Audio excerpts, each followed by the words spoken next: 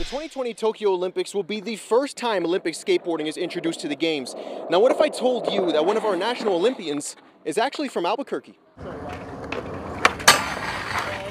It's another day at the park, and Mariah Duran is skating her old stomping grounds with her brothers. Oh, he got it locked down. She's been shredding Albuquerque for more than a decade, but soon she'll trade North Domingo Skate Park for Tokyo, Japan at the 2020 Olympics. I heard that the Olympics was going to be in a play. I was like, wow, I'm going to go for that. The Olympics and skateboarding in one sentence would have never, it's crazy to even think that, you know? And it all started here in her hometown. We actually did at Los Altos Skate Park. We kind of grew up there. It just kind of became a clique that we just, you know, skated and filmed and had fun. Just go to the schools, go to the ditches, like everything like that.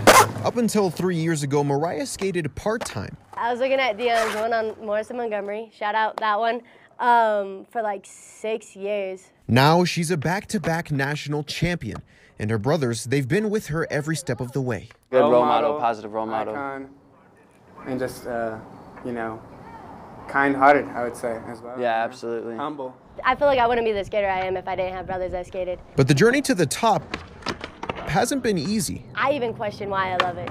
Like when you like slam and you get hurt and you're like, man, like this sucks, you know? And then you get back up and you're like, like, and you have to, you don't want to be defeated by it, you know? In a month, Mariah will be in Tokyo on the first ever Olympic skateboarding stage, competing for the entire country. The first time ever.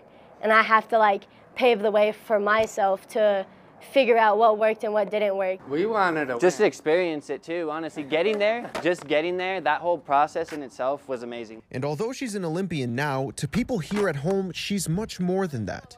Mariah is an inspiration for young skaters worldwide. Wow, she had no idea that she was going to be in the Olympics and she was going to be able to like provide for her family and be able to travel the world. But she knew she loved skateboarding, and she knew she loved, enjoyed the gift that she was given and just kind of pursued something like that. In Albuquerque, Angel Salcido, KOAT, Action 7 News.